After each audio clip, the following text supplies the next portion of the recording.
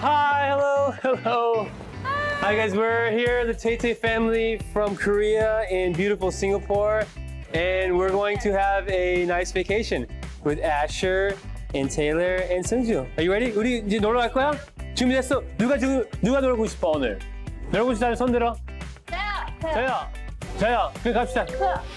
Hey, what is this? 이거 우리가 이거 퍼즐 맞춰야 되는 건가 봐. 일로 와봐.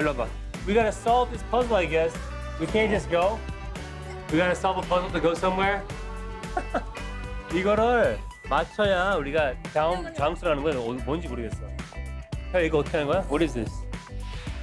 혜린이가 똑똑하니까 우리가 누나 믿고 하자. 어딘지 궁금해? 수영장? Swimming pool? No? 물! 바다! Hey, good job! 나는 여기. last one, Asher. Oh, we gotta go here.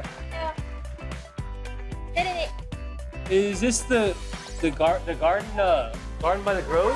I heard it's nighttime. It's really beautiful, right? This is beautiful. Let's go. 태호야, 여기 갈래? 가자. Yeah. We're going. Yeah. Yay! Let's go.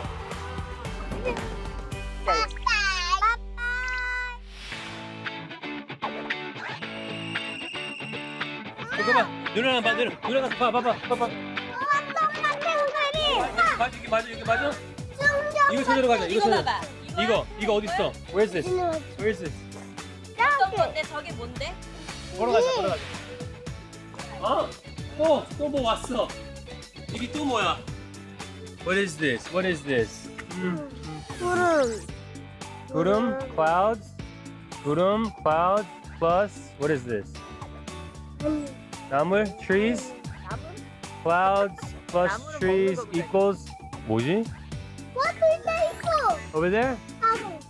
Let's go find it. 오케이, 아빠 따라와. 아빠 알아. 아빠 믿을 수 있을까 우리가? 그럼. 혜린이 아빠 믿습니까? 아니요. 안 믿습니까? You don't trust me? 여기 봐봐. 여기. 한국에도 우리 안에 그 안에 괴물도 있고 토끼도 큰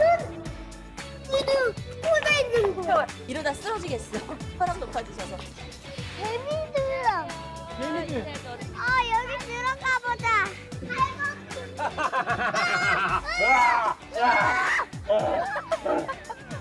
무서워 진짜. 아버지는 무섭다. 엄마 찾았다. 구름숲 찾았다. 엄마 그 그림이 여기 아니야? 그 그림.